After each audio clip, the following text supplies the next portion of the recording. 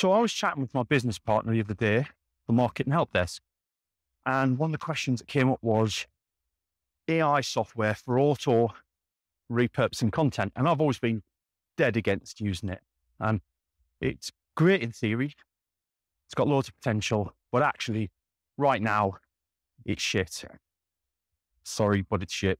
I've tried using loads, and don't bother sending me websites and apps and stuff like that, because I've tried 99% of them and I don't like the outputs of any of them.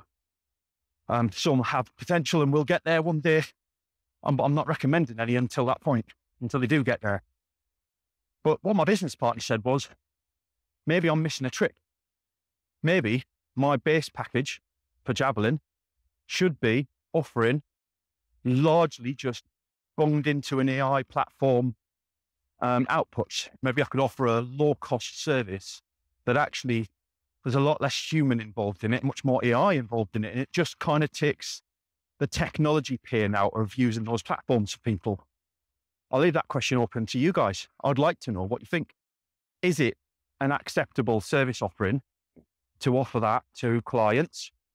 And do you think that's something people would take up? Oh, that's a lot of mud.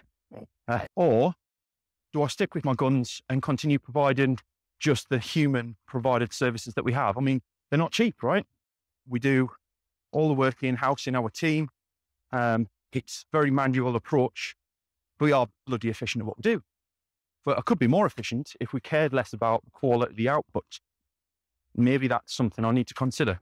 What's your thoughts? I'd love to hear whether that's a good idea or not.